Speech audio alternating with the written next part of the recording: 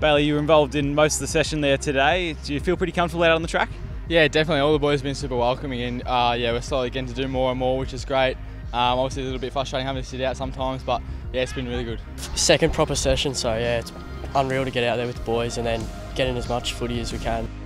Oh, it's absolutely awesome. I mean, absolutely thankful for the boys. They've been really welcoming, and I think that, you know, us draftees coming in, it's definitely a bit daunting coming into a completely different club, but the boys have been really welcoming, and I really appreciate that.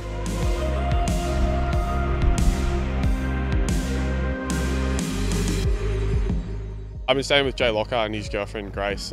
It's been awesome there. I mean, it's a great insight. I think that the Melbourne program's doing that all draftees stay the first week with someone that's been at the club for previous years, and I think that it's good insight in the commitments on and off the field. So I think I'm really happy that I got Jay as well.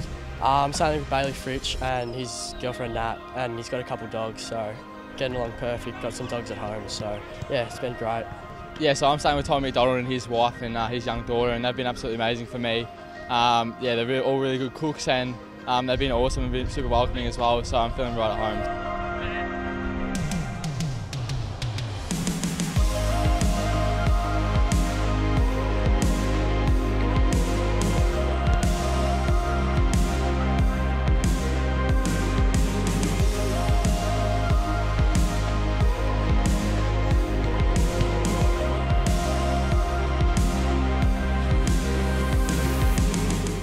Sure, it's something you've dreamed of for a long time, settling into an AFL club. What's it like now that you're here?